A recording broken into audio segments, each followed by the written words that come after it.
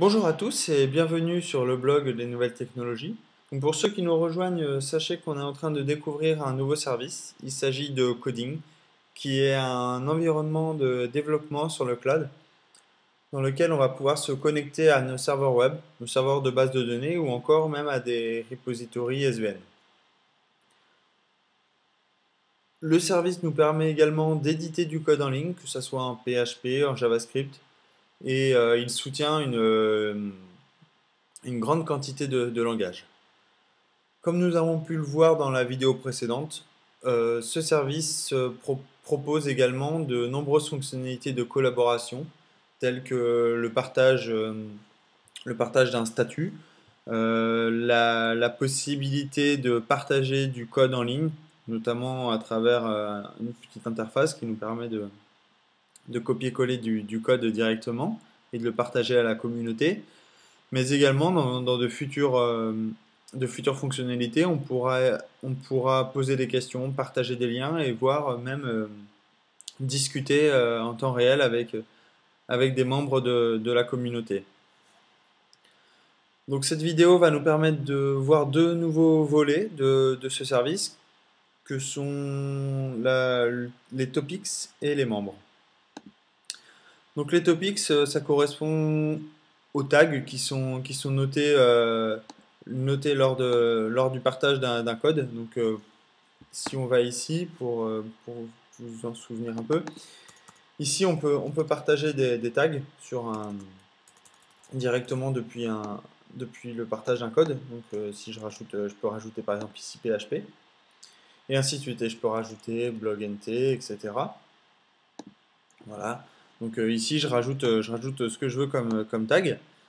Et on retrouvera ces topics ici, dans dans une interface dédiée. Donc pour le moment il s'agit d'une version bêta, donc le nombre de topics est assez restreint. Mais on peut imaginer dans le futur qu'il y ait des centaines, voire des milliers de topics différents. Donc on retrouve par exemple en PHP ici, si je clique dessus, on voit qu'il y a 4 followers qui sont dans ce topics. Pour le moment, il y a 0 post. Donc je suppose qu'ils ne prennent pas encore en compte dans cette version les les différents posts qu'on a pu enregistrer, parce que moi-même c'est blog.nt, hein, c'est moi qui l'ai créé en ajoutant le tag. Donc doit être relié normalement à un de mes codes postés. Donc à mon avis, c'est pas pris en compte parce que je vois qu'ici il n'y en a pas, donc pour CSS, PHP, ça doit être une fonctionnalité qui viendra par la suite. On peut remarquer également dans cette page le nombre de followers pour chaque topics, sachant que nous-mêmes on peut follower ou enfin s'abonner ou se désabonner à des topics, donc il suffit de cliquer sur le bouton following ou follow. Voilà, donc following nous permet de nous désabonner, follow nous permet de nous abonner, tout simplement. Ça nous permettra notamment de recevoir des notifications dès lors qu'il y aura un nouveau sujet qui traitera de l'un ou plusieurs topics sur lesquels on follow. Donc ici on a une vue des topics qui sont possiblement sur lesquels on peut follower, on peut s'abonner. Ici il y a une liste de recommandations. Donc bah, pour l'instant vu qu'il n'y a pas trop il y a pas trop d'utilisateurs, mais on voit qu'il se base sur le nombre de followers de chaque topic. Ici, différents types de tri en fonction de l'activité. Donc, c'est comme ce que je vous disais tout à l'heure, hein, il me semblerait que l'activité n'est pas reliée en fait. Vu qu'on a 0 poste, je pense pas qu'ils font la différence entre ceux qui ont été mentionnés dans un code ou non. Donc voilà pour la partie topics, pardon. Euh, pour l'instant, il n'y a rien de plus à ajouter. Si on clique sur l'un des topics, on arrive sur une page dédiée. Donc j'imagine qu'ici il y aura la liste des sujets auxquels sont rattachés ce topics. On retrouve toujours notre bouton follow, following. Donc ici il n'est pas actif. Enfin, c'est le même bug que tout à l'heure avec les utilisateurs. On voit que si on... Ah non, pardon, j'ai rien dit. Donc on peut cliquer dessus et ça marche. Je croyais que je followais, enfin je croyais que je m'étais abonné à PHP. Mais non. Donc ici ça marche, on peut follower, enfin s'abonner, se désabonner directement depuis ce bouton. Donc rien d'extraordinaire. Voilà, donc c'est bien ce qu'il me semblait. Donc là je follow et ici ça s'est pas rafraîchi. C'est juste des petits bugs d'affichage. Donc ça sert à ça une bêta, donc je vais remonter tous les petits bugs que je note au fur et à mesure. Concernant la partie membres, il s'agit un peu du pendant de la partie topics, mais pour les utilisateurs. Donc on retrouve la liste des utilisateurs du service. Donc ici voilà. Donc c'est un chargement en continu, hein, donc il n'y a pas besoin de cliquer sur le bouton pour rafraîchir. Voilà, Donc quoi dire de plus? Si on clique sur par exemple Peter, donc ici on a la liste, enfin on voit la page du contact. On sait qu'il a 3 followers, donc pour l'instant on peut pas cliquer dessus pour voir qui follow, mais je suppose que ça viendra par la suite. Pareil pour le following. Et ensuite, on peut directement contacter Peter en cliquant sur ce petit bouton qui devrait afficher la fenêtre de message, mais ça n'a pas l'air de fonctionner. Voilà, donc ici on retrouve pareil le bouton following, donc ici qui ne marche pas. Voilà, donc c'est encore un petit bug qu'il y a à corriger.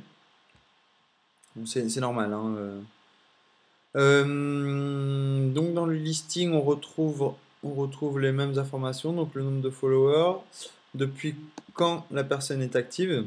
Donc ici, on voit qu'elles sont actives depuis 5 minutes, toutes les personnes. Voilà, donc on peut s'abonner, se désabonner à chaque personne. Ce que j'aimerais bien avoir, c'est clairement une petite description de chaque personne, un peu comme Twitter le permet. Voilà, donc ici par exemple il y a une description qui a été notée, donc ça doit être dans notre profil, on doit pouvoir renseigner cette information. Donc on va retrouver deux filtres, hein, les followers et les following. Donc pour l'instant personne me follow, je suis un peu triste. Voilà, donc ça c'est pour la partie abonnement des utilisateurs. Donc là il y a typiquement un bug parce que oui, typiquement un bug en fait. Parce que je me suis abonné, désabonné plusieurs fois aux utilisateurs et ça les remet. Bon, c'est un autre bug. Voilà, donc ici on a les test activity, donc on peut trier nos membres suivant leur activité. On peut trier aussi à ceux qui ont le plus de followers et on peut trier également par le plus d'activity. Voilà, donc ça c'est pour la partie membre. Voilà, rien quoi dire de plus. Je sais pas trop, il n'y a rien de spécial. Donc je pense que c'est une interface, c'est une premier jet d'interface. Il va y avoir de nombreuses améliorations qui vont être faites, notamment corriger les petits bugs qu'on a pu découvrir.